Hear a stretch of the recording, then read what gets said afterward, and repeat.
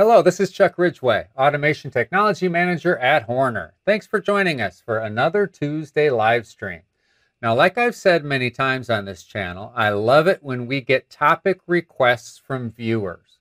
Just last week, we had a topic request from Market Process Solutions who wanted to know the optimal approach for doing analog totalizing with the Horner OCS all-in-one controller. If you haven't checked that out yet, I'd recommend you do so. Now, this week, we have another topic request. Here it is. Introducing the Cscape drum sequencer user-defined function block. Now, the request for a drum sequencer in Cscape came from Horner customer Mike Lloyd 20 years ago.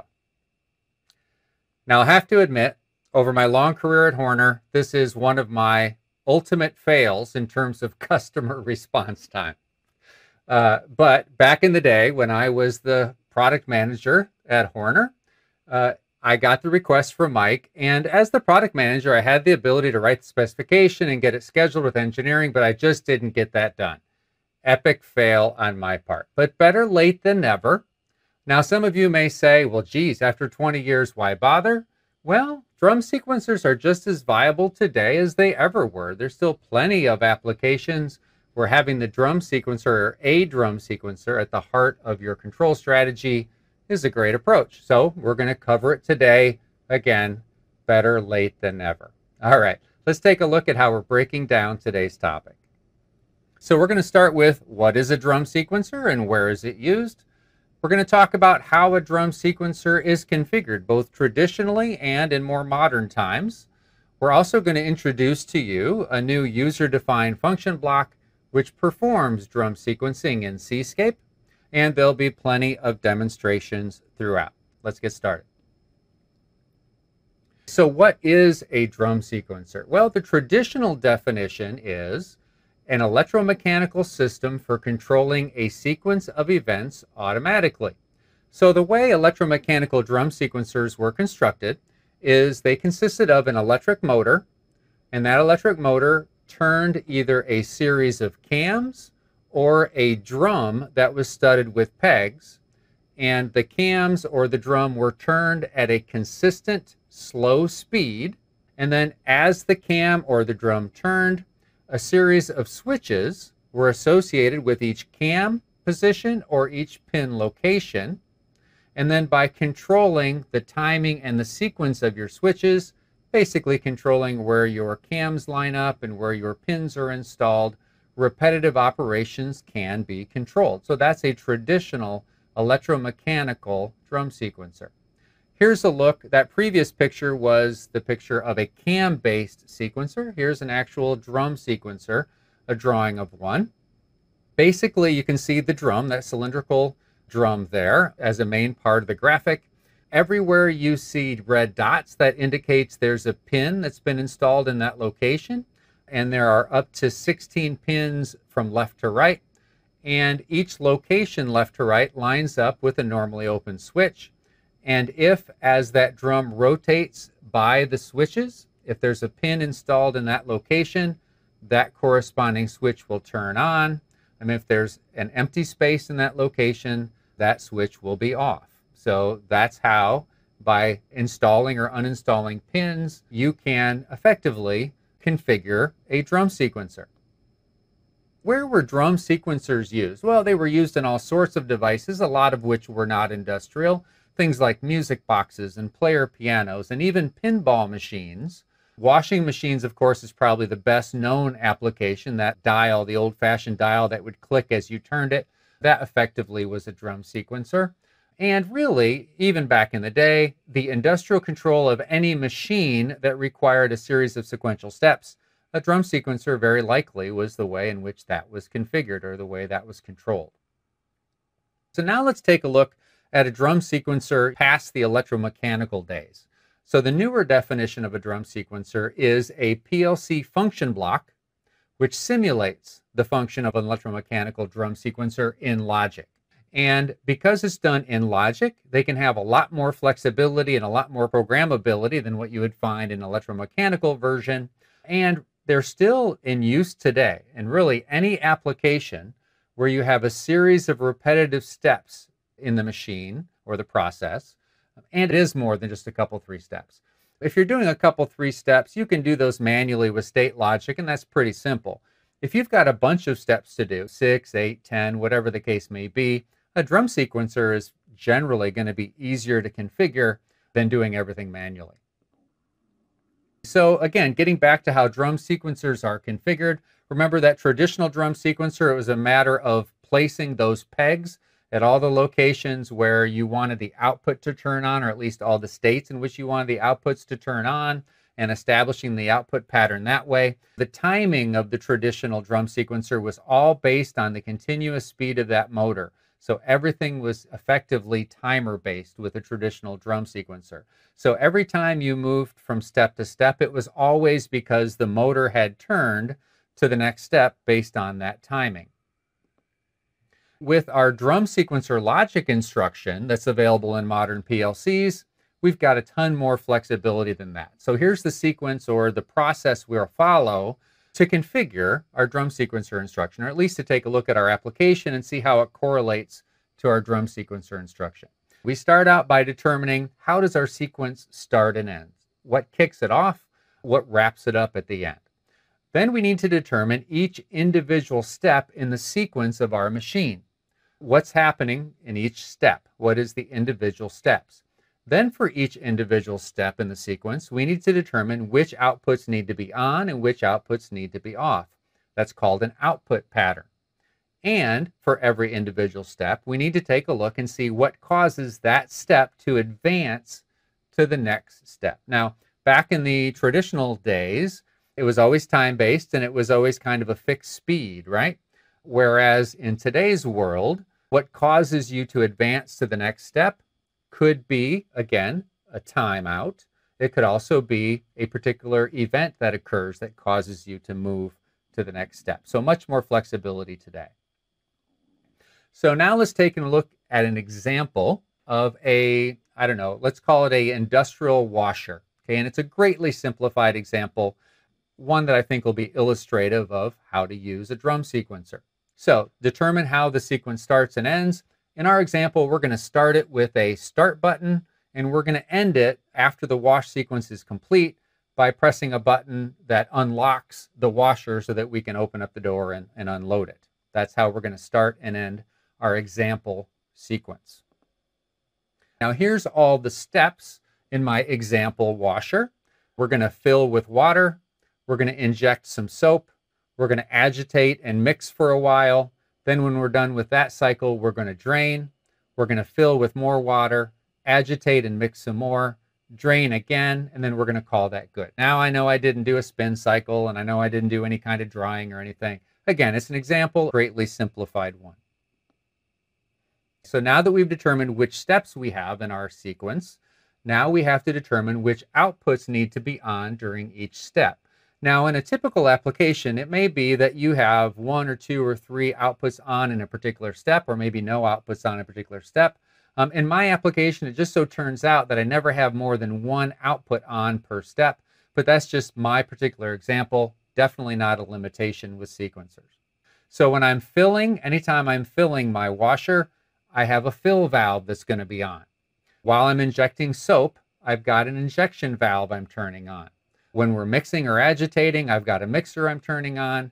And when we're draining, I've got a drain valve that is turning on. So that's all the different outputs that need to be on for each of the 8 states. And at the very end, you can see when I'm complete with everything, all my outputs are off.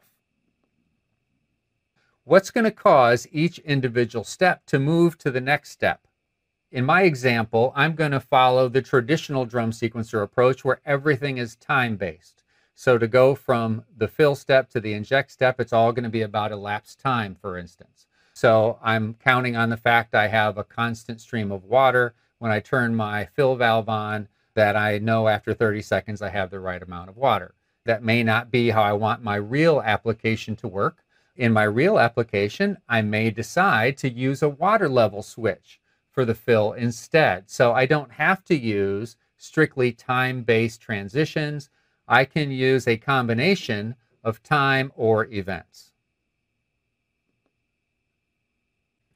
Now let's talk specifically about the drum sequencer user-defined function block that we've designed that you can import into any variable-based advanced ladder project in Cscape. Now we've named it dseq_16q, indicating it's a drum sequencer with 16 outputs. It has 16 steps as well. So again, you can have up to 16 steps in the sequence, and each step can control up to 16 outputs. And to advance from step to step, it can either be time-based or it can be event-based, or of course, every individual step can be one or the other, or both actually. Any user-defined function block has inputs and outputs. Frankly, every function block has inputs and outputs. So let's go through those now. Let's start with the inputs. We've got an enable input. That starts the sequence. Whenever we're enabled, and when we're first enabled, we start out with step 1, and we kick off the process. There's a reset input that can be used at any time to reset the sequence back to step 1. And as long as it's held in, it's going to stay in the initialization state and never advance. Now, in my example, I'm not doing anything with the reset input. There's also an event input. This is the input, the digital input, that you need to turn on for any step in which an event is going to cause it to advance. So it's got one event input. So if you have 2 or 3 different steps that advance on an event, you're going to have parallel logic to control the event digital input to the function block to cause it to turn on at the appropriate steps at the appropriate conditions. The next input is called steps. It's an integer that you simply set to the maximum number of steps in your sequence. So if you've got an 8-step sequence like I do, I'm going to set the steps variable to an 8. Next, let's talk timing. We have a time-based input. This is the integer that effectively tells the drum sequencer what the time base is for its master step timer. As you would expect, because there's timing going on with steps, there is a master timer built in to the user-defined function block, and all timers in Cscape need to have a time base, either of 1 millisecond, 10 millisecond, 100 milliseconds, or 1 second. And so the time base variable is an input that tells the drum sequencer what the time base is. Next, there is a timer set point array. What's that? Well, that's an array of 16 timer set points, 1 per step. So for every step that is going to advance based on a timer set point, you would set its set point to the appropriate element in that array. So for the first step, its timer set point is the first element in the timer set point array. Now, if you have a step which is to advance strictly on an event and not on a timer, you would set that timer set point to 0.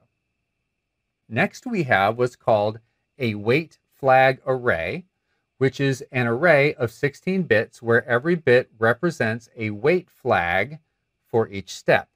What is that? Well, you might have a scenario where you don't want to advance past a step unless both a timer set point and the event input turn on. In that scenario, you need to tell the drum sequencer, hey, this particular step needs to wait for both to happen. So you need to set the wait flag for that particular step. So that's how that works. And again, in my application, I'm not going to be doing anything with the wait flags since all of my advancements are done based on time. Next, let's talk about Q pattern array or output pattern array. What's that? Well, remember, for every step in your sequence, and there's 16 steps potentially, you have an output pattern that you're going to set your outputs to, or the drum sequencer is going to set its outputs to. So that means there are 16 bits per step for setting each of the 16 outputs. So that's an array of 16 integers where the least significant bit in each integer is the first output, and the most significant bit in each integer is the last output, or the 16th output. Finally, our last input is a jog input. What's that? Well, that's a digital input that we can use at any time to manually advance past any step. So regardless how that step is configured to normally advance, if you hit that jog input in an off to on transition, you're going to move to the next step automatically, or actually manually, because you manually turned it on. Now let's get into the outputs of our drum sequencer UDFB. We've got a done bit. Well, that turns on when the sequence is complete. Makes sense? We have a step num integer. What is that? Well, that's an integer value that tells you what step number you're on. So if we're on sequencers on step 5 in the sequence, then you're going to get a 5 under step number. Step time. Well, that's the current elapsed time for the current step. It's basically a peak at the accumulator of the master step timer. So if you have your time base configured for 1 second or 1,000 milliseconds, and you're reading a value of 5 for your step time, it means you're 5 seconds in, or you've elapsed for 5 seconds in your current step. Finally, or almost finally, we have our output array. So that is a Boolean array, or array of 16 bits, which is the current state at any given time of those 16 outputs that are controlled by the drum sequencer. So that's what we have with the output array. And then finally, we have a status word, or a status integer. So that's a unsigned integer that indicates the current status of the sequencer at any given time. So if you make a mistake and you configure an illegal number of steps or an illegal time base, it'll enunciate that. If the sequencer is not enabled, it'll enunciate that. And no matter where you are in your sequence, whatever you're waiting on to advance, it's going to give you that status as well. So very useful to be sure. Now we're going to marry that industrial washer example I was talking about with our user-defined function block drum sequencer. So what I've done is I've got a table there on the screen where I've laid out what happens on each of the 8 steps. I've kind of given a description for each of the 8 steps. I have documented which outputs need to be on for each step. And I've also documented what causes that step to be complete, or what causes it to advance to the next step. And in my example, everything is time-based, and I've documented the amount of time, elapsed time, to cause the advancement to occur.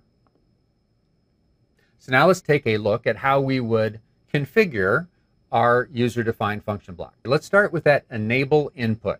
I want to kick off my sequence when the start button is pressed, so I'm going to basically write a tiny little bit of ladder logic to make that happen. So I'm going to turn the enable bit on when my start push button is pressed, and I'm going to turn off that enable when my unlock push button is pressed, saying that, okay, we're done with the sequence and I want to unload my washer.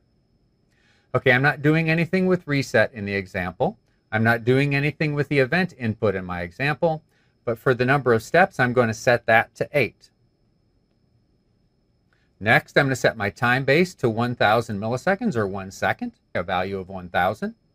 And I need to take that table I initially created that shows what my timeouts are for each particular step, and I need to turn that into my timer set point array, which I've drawn there at the bottom, where the first element is the timeout for the first step, the next element is the timeout for the second step, moving from left to right, steps 1 through 15, elements 0 through 15. And you'll see that since I'm not using steps beyond number 8, I'm zero filling the remainder of that array.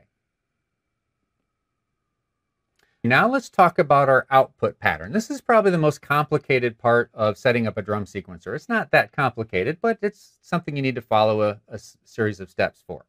In my example, I have 4 outputs that are shown in that table on the left. A fill valve, an injector, a mixer, and a drain valve. So outputs 1 through 4 is what I'm using in my example. Now, I've taken my table in the center there, and I've drawn in the middle of it kind of the output pattern in binary for each of my 4 outputs, depending on which step I'm on. If I'm filling, only Q1 is on. If I'm injecting soap, only Q2 is on in my case. So I completed for each of the 8 steps the binary pattern for the 4 outputs I'm using in my application. And then I took that binary, converted it to a decimal number, and put that in the rightmost column there. So that is the integer value for my output pattern array that I need to set in my application. And I've drawn that there at the very bottom. So you can see that from left to right, the first step, or the first element in the array, is the output pattern for the first step. And all the way to the right, which is the 16th step, which we're not executing because we don't have that many steps, but I've set that to 0 because that correlates to the last step, the output pattern I need for the last step. So that's how we build our output pattern array.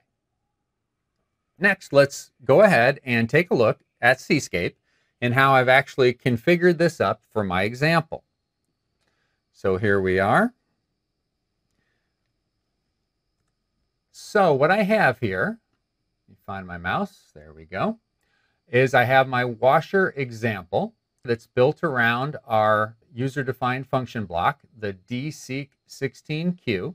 And I'll show you how to do this all from scratch here in a minute, but I'm starting out with this kind of pre-baked program, if you will. So graphically, let me show you what's happening with the application first. So graphically, I've built this screen that's showing my washer status. And for each of the timer set points for each of my steps, I have made those so they can be changed on the fly. So I can adjust my fill time, timeout, my drain time, timeout, my inject time, timeout. All those can be configured from individual variables from the screen at any point if I want to make adjustments to my process. Here are the valves or the outputs that I'm controlling, right? I've got a fill valve, a drain valve, a soap injector valve shown graphically here. And then I've also got this mixer icon here that is sometimes visible and sometimes not. So that's what's happening. And then I have a start button to kick off my process or my sequence. And then after everything is done, I'll have the done light turn on, and then I can press the unlock button so I can unload the washer and get ready for the next cycle. Let's take a look at my logic here. So remember, the first thing we have to do, besides making sure the always on contact is feeding the user-defined function block, the first thing we have to do is to make sure enable is on when we want to kick off a process.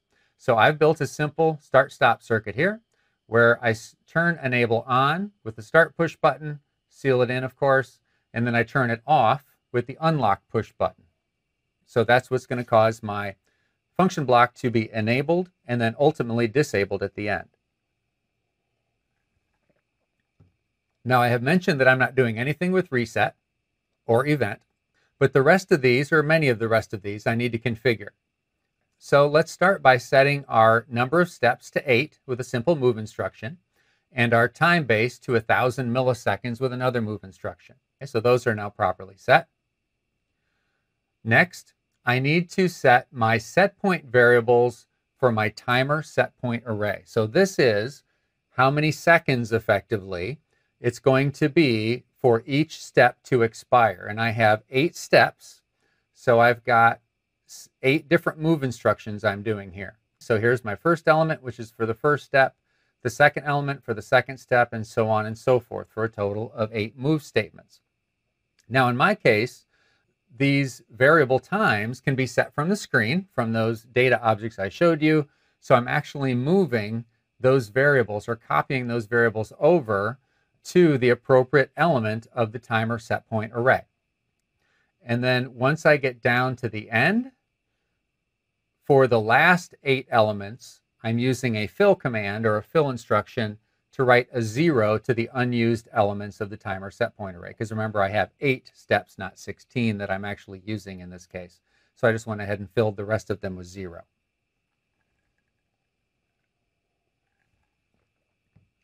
Next, I need to input my output pattern for the sequencer. So to do this, I'm using that constant move. Remember, this is where I created that table.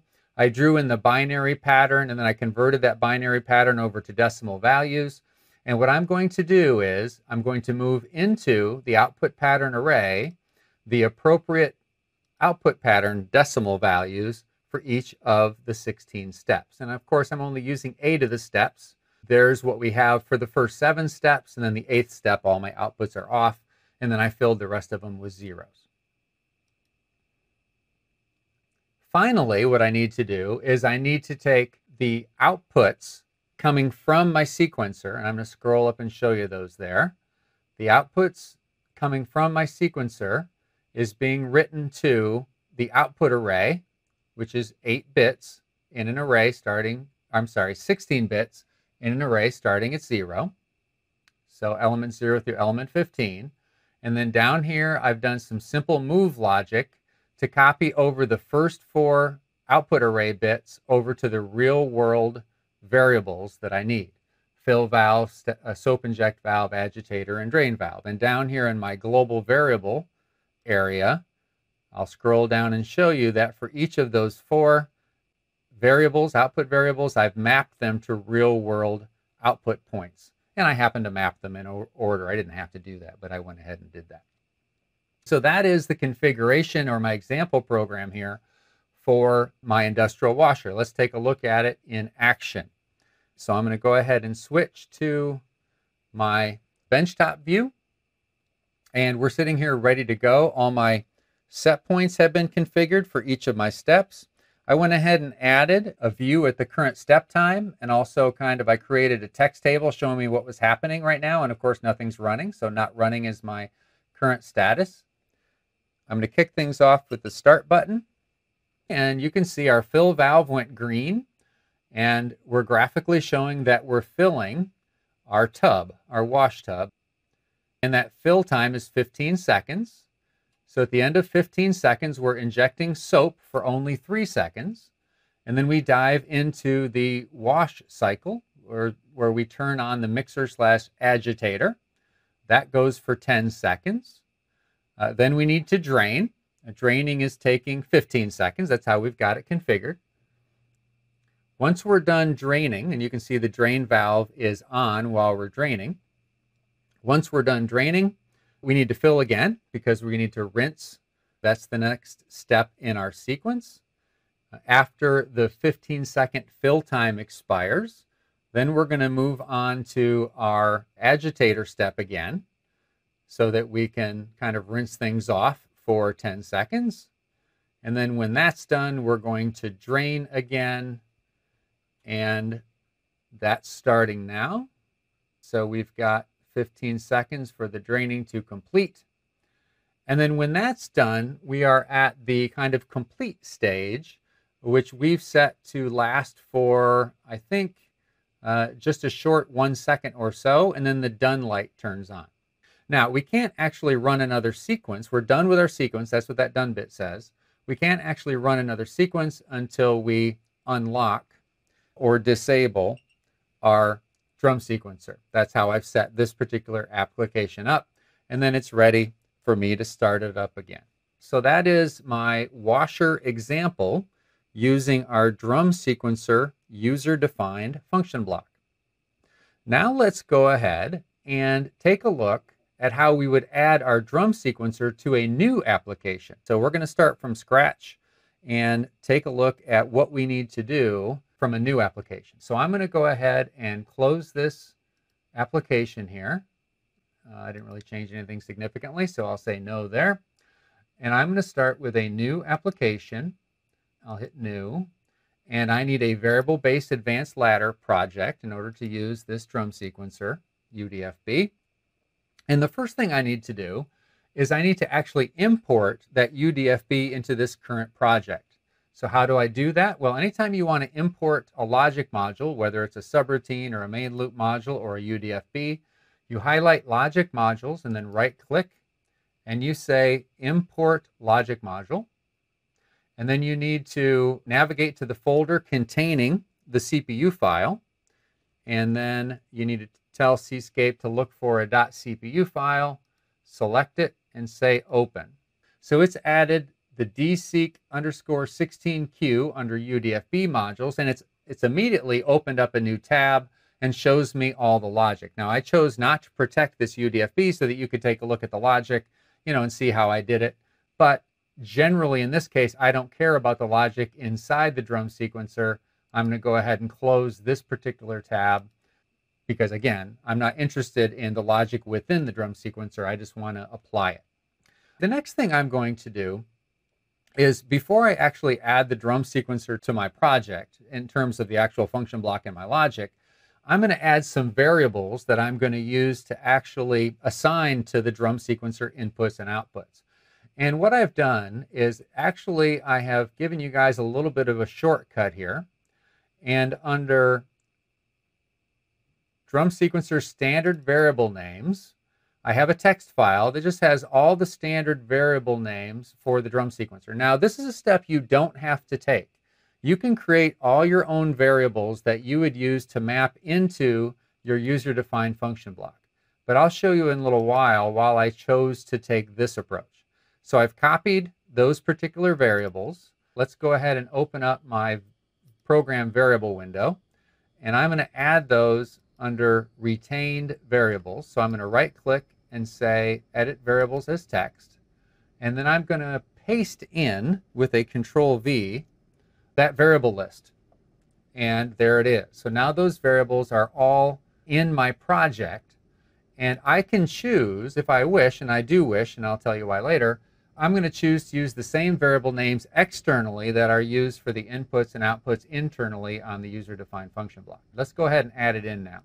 So I'm going to start with an always-on contact, because with UDFBs, we typically do want them to always be enabled, or at least always be receiving power. That's a better way to put that. And then to add an instance of my UDFB, I go to my toolbox under UDFB, select the drum sequencer, which is there now because I did import it. I'm going to go ahead and place it. And then the first thing it wants me to do is to name this particular instance, because we can have multiple instances of UDFBs if we had multiple pieces of equipment that needed to be controlled with different sequencers. I'm just going to name this instant washer. And then it's asking me to define all the inputs and outputs. This is where you can either assign your own variable names, to map to the inputs and outputs. Some of them can just be constants. If it's always going to be constants, they don't have to be variables. But in my case, I'm going to assign the exact same variable names, which effectively match the ones I just imported. And for all of them that are arrays, I'm not only going to specify the array name, but the first element of the array.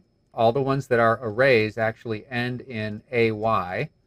That was to be consistent in the naming convention and to make it easy for people to understand that it's actually an array that they are referencing with the input. Again, I'm just naming everything the same. And this is another array here. So I need that first element to be shown. If I've typed everything in properly, it should just take it. Now, it's a long user-defined function block, so I got to scroll down to find the OK button. There it is. And I typed everything properly, so everything is set up and ready to go. Let me explain why I decided to use the exact same variable names on the outside as I did on the inside. It's something I do during testing all the time when I create a UDFB, so it's a little bit of a carryover from that. But the other reason is that I've created this handy-dandy Cscape graphics group that I can use to actually configure most of the parameters of this drum sequencer. So I'm going to go to a new screen. Now I'm doing screen 1 here. Normally I would probably do screen 10 or probably not the main screen. But I'm going to go under groups and hit import groups. And then I'm going to navigate to my desktop to the folder that contains the group, the graphics group that I want to place on the screen. Now, you'll notice when I import this, wow, this thing is really complicated. Really what I've done is I've drawn all 16 potential steps with all 16 potential outputs, along with all the configuration parameters for our drum sequencer. And the reason I use the same variable names coming in and out of the drum sequencer is so they would match up with the variable names I chose for this graphic object. So there we go. Now there's one other thing I have to configure that doesn't come in with the group, and that is I've got this status text table here, and I need to add in the text table elements, but those are also available to import. So I'll click on text table, go to text table number 1, and hit import. And then again, back in that folder, there's all my different status. That's the decoding of all the status information that I'm getting back. I say OK and OK. And then this is always a good point to do an error check. So I'm going to go ahead and close the graphic object and or graphics window, and I'm going to do an error check here to see if I've made any mistakes. And I have not, wonderfully enough. So let me close that down. So now I'm ready to go ahead and download this and just try it out. Because of the nature of that graphics group that I created, I can actually configure most aspects of the drum sequencer right from the screen, at least for testing purposes. So what I'm going to do, because this is a drastically different program than what's already running in the OCS that it's on my desktop, I'm going to go ahead and clear the memory. So I'm going to go ahead and go to Controller, Clear Memory, and I'm going to clear both the program and all the registers and the variables out of the controller. I'm doing that because I'm downloading a completely different program into it, and I want to make sure all my variables start initialized and not with old values left over from old memory locations. The other thing I have to do to make sure I don't run into trouble in my example is, since I am programming over Ethernet, I need to make sure that I've got my IP address set properly for the unit that I'm actually going to be, oops, I've got that reversed, for the unit that I'm actually going to be talking to on my bench. So it's got an address of 0.253. That way, when I'm halfway through my download, I don't lose communication because the IP address has changed. So I'm downloading this new test program that's just got my one instance of my UDFB with the default variables that I created, and then with that configuration graphic on screen 1. And then the other thing I can't forget is, because I cleared out the memory in advance, I got to remember to restart, put back into run mode, my OCS. So it's not quite done downloading yet. As soon as it is, I'm going to put that OCS into run mode. There we go. And then I'm going to switch to my bench view. Let's do that. There we go. So as you can see, that's quite a busy screen, but I can do all kinds of configuration from here. So I'm going to set my total number of steps to 8. Okay. I'm going to set my time base to 1,000 milliseconds. I'm going to set my output pattern. And my output pattern is, for my first step, I need output 1 to be on. Then we go to output 2, 3, then 4. Then we're going to 1. The next step skips over our soap injection, goes right to the output 3, and then we go to output 4, and then our last step has no outputs on at all. Okay, now the next thing to do is to configure the timer set points for each step. So let's say that our fill time is going to be 15 seconds, and our inject time is going to be 3 seconds, and our agitator time, let's say, is going to be 20 seconds. And then we need to drain. Let's say that's going to take 15 seconds. Again, we're back to filling again. And then we are agitating again. And then we are draining again. Okay, and then my last step is my complete step. And in my case, I'm just going to put a 1-second timeout in here, so that as soon as I turn all my outputs off, 1 second later, I can turn on that done flag or that done bit, and I am complete. Okay, so I've basically configured this sequencer all from this screen here. The only thing I really haven't done is I haven't taken any of these real-world outputs, okay, or I haven't taken any of the sequencer outputs and mapped them to real-world outputs. But right from here, I could go ahead and enable the sequencer, and then I can follow along with step 1 and the current step time. And I can follow along as we work through the sequencer. And here's my current status. I'm waiting for a timer or an event. So once I get past my fill time, I'm going to move to step 2. There I am. I'm injecting soap. And literally, I can just follow right along here with everything I'm doing. And if I want to cycle the event input or cycle the jog input as a test, I can do that here as well. So that is effectively showing you how from scratch you can import the UDFB. You can use it in your program. You can even import a pre-drawn configuration object on a screen and use that to configure everything if you'd like.